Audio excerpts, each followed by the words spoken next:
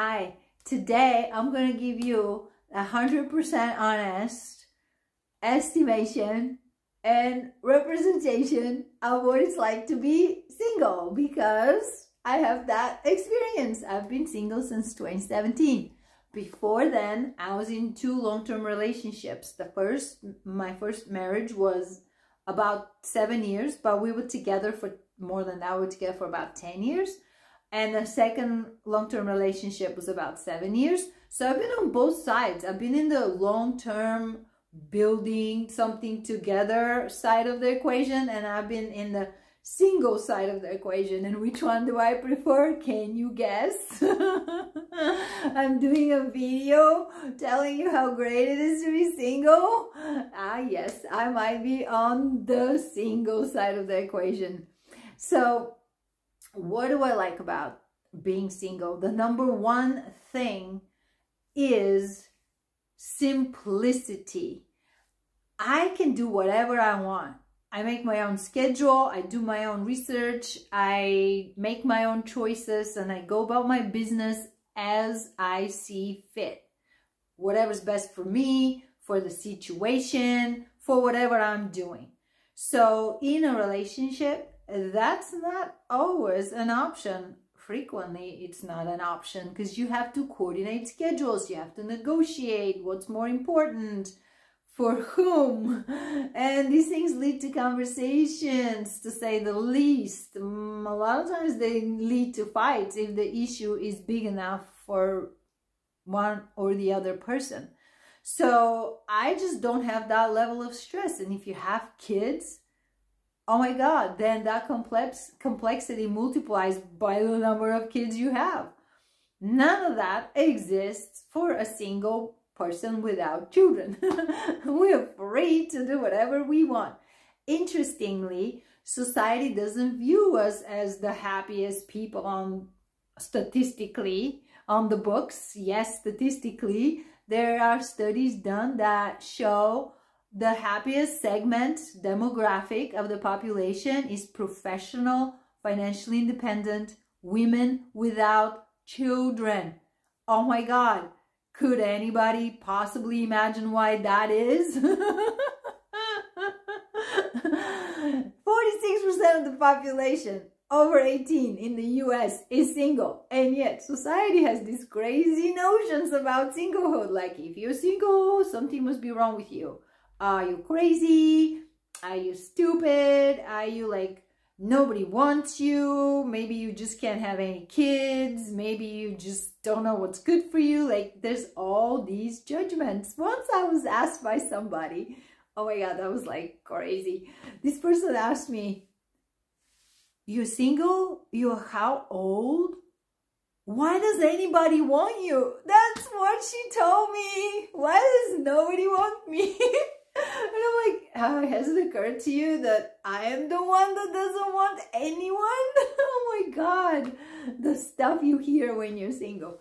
So even something as simple as getting a good night's sleep, when you're with somebody else sharing a bed, you get waken up. You know, you got to put up with their snoring, huffing and puffing, them kicking you, sweating in the bed, whatever the hell they're doing. They stink. I don't know, hopefully not, but you never know. People get pretty weird hygiene habits. So none of that exists. I go into my own bed. Like, the only thing that wakes me up once in a while is my dog that jumps up and wants attention. And I love to give my dog attention. I wouldn't be so generous and charitable with the human waking me up in the middle of the night wanting attention. So good night's sleep helps you function better. It's good for your mental health. You can make decisions better. There's so much science out there on why you should get a good night's sleep, and yet in relationships you frequently don't. I've had clients who basically live with husbands that snore, like they just keep them up all night, and these women don't, they feel bad to even get up and go and sleep in the guest bedroom or something, because we're a couple, we're supposed to sleep on the same bed. Like, who says that? Like, why would you compromise your health? That's a health issue. If you can't sleep, Why would you compromise your health because somebody says you're supposed to say, like, are they with you in the bedroom? Are they actually, anybody knows where you're sleeping? Anybody cares? Seriously. So another thing about singlehood is that we only get to spend time, or mostly, occasionally we can't, no matter what, but we get to spend our time with the people that we like to spend time with. Like when you're in a couple situation, you have friends crossing over, and then if you're married, then you have your spouses, relatives to deal with, and you don't always like them, you don't always click with them. They might be completely different from you politically, you're seeing the world in different ways. So there may be many reasons why you don't enjoy these people, but you have to devote time to them because you are the wife or you are the husband. You are in the couple, so you're obligated to show up and perform for the peace in the family. Okay, but single people don't have to do that. We can do whatever we want to do with whoever we want to spend time with. So our time is better spent. That's my take on it. You might have a different take on it. But you can't tell me that sharing Thanksgiving dinner with your spouse's crazy uncle is what you signed up for when you got into this relationship, and that you have nothing else better to do but that. So simplicity, time spent the way you need to spend it, the way you want to spend it most productively. You want to work on your career, you can. You want to work on your hobbies, you can. You want to go on vacation with your friends, girlfriends, boyfriends, and have a great time, you can. In a couple, you have to negotiate where we're going to go on vacation and how we're going to spend the money and what accommodations we need to get. And inevitably, people have fights during vacation time because shit happens. One gets drunk, makes an ass out of himself or herself, or one wants to go this direction, the other one wants to go the other direction. One is navigating, the other one's driving. They fight over missing the turn. People are fighting on vacations when they're supposed to be having fun. Not the single people. The single people are having a great time on vacations because they don't have to deal with any of that. They just do what they want to do, go wherever they want to go, see what they want to see, spend as much money as they want to spend. Nobody tells them nothing. And yes, simplicity. And somebody says, yeah, but it's so much nicer to share your vacations with someone. Oh yeah, to share your vacations with someone, the same person that keeps you up at home because they snore, now they're going to keep you up during your vacation. And then somehow you still have to be responsible for the laundry on vacation. I don't know. There are good times in every relationship. I'm not trying to say like, oh, relationships suck 100%. No. There's good and bad in relationships. But overall, being single is awesome compared to the stress, the compromise, and everything it takes to be in a relationship. And why do people choose to be single? Because of all this. Because maybe they prefer to work on their careers. Maybe they prefer spend more time with their friends. Maybe they can't find somebody they like. So let me give you 4 things, statistically, 4 qualities of a person that statistically would improve your chances of having a great relationship. And so you can reflect to see if you're that person, or you can reflect to see what you want to be looking for. So the first quality of a person that statistically improves the chance of having a good relationship is being independently happy, satisfied with their life outside of a relationship. They're already enjoying their own lives. That is important before you show up in a relationship. People who are happy before they show up in a relationship tend to continue to be happy in a relationship. While people who are constantly complaining and looking for validation, affirmation, support, security, unhappy, those people, if that's the way they are before they're in a relationship, that's how they're going to be in a relationship. The second quality you're looking for in a person is secure attachment style. So I don't know if you know about attachment styles. If you don't, drop a comment down below and I'll make a video about attachment styles. But people with secure attachment style, they're not clingy, they're not jealous, they are very balanced.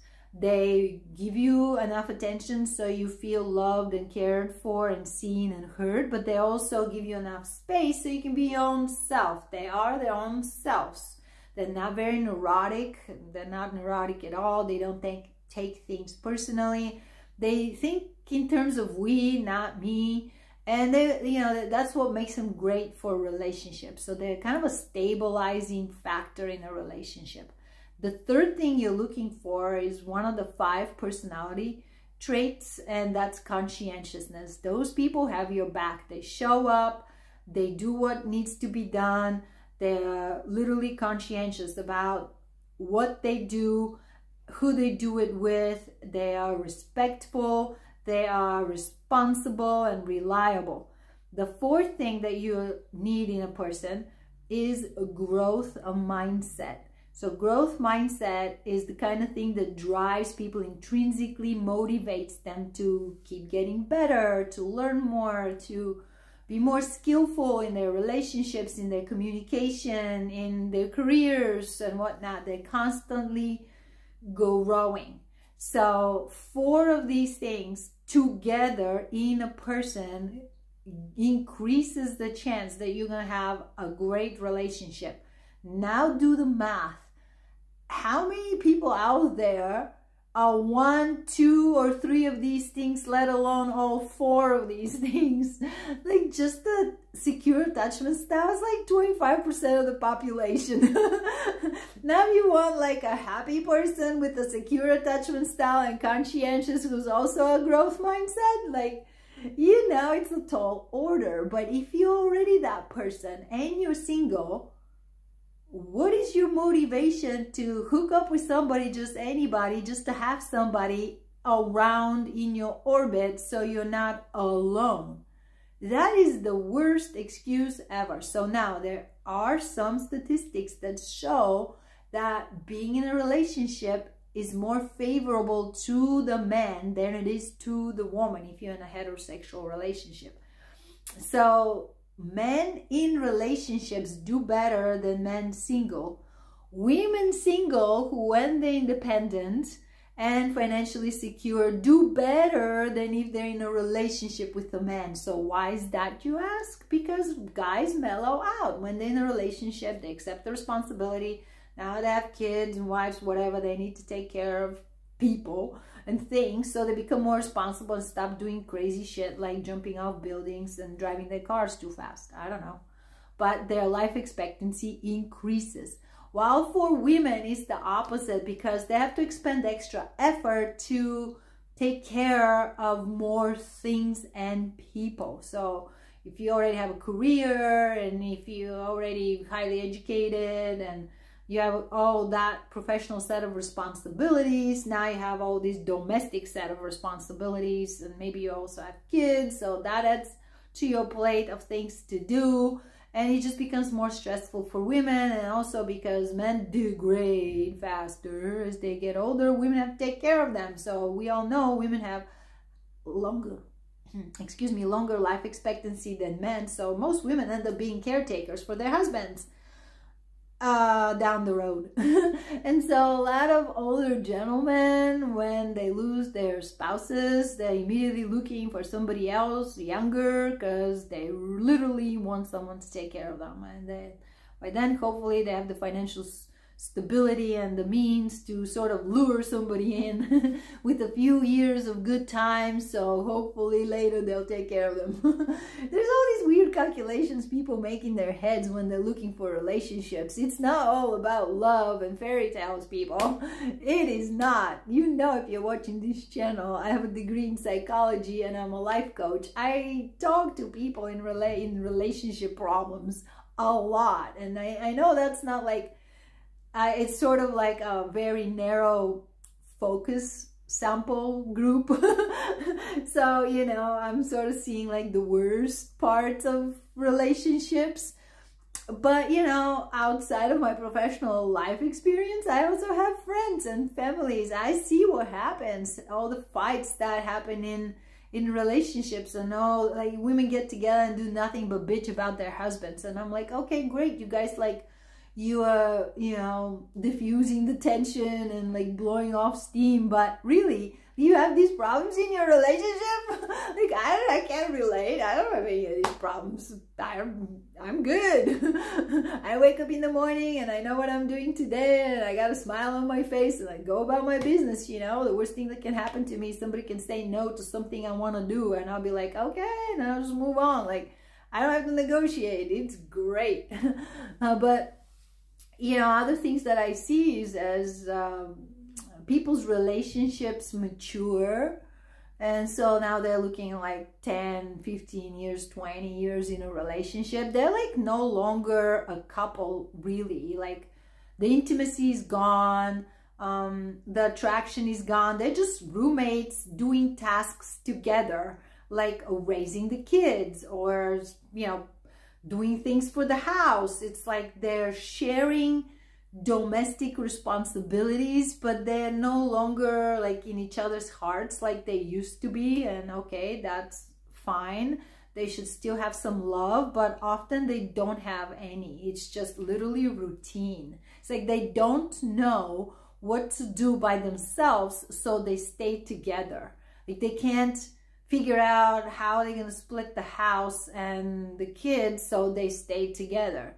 They don't want to go through the motions of, you know, getting divorced, because it sounds expensive and a headache, which it is, so they stay together.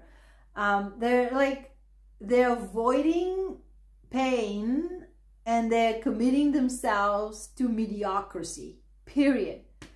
When they don't really know what's on the other side. Like, maybe if you do dissolve this relationship because it's lived its course and it's fulfilled its purpose, you can then find a better relationship or find happiness being single.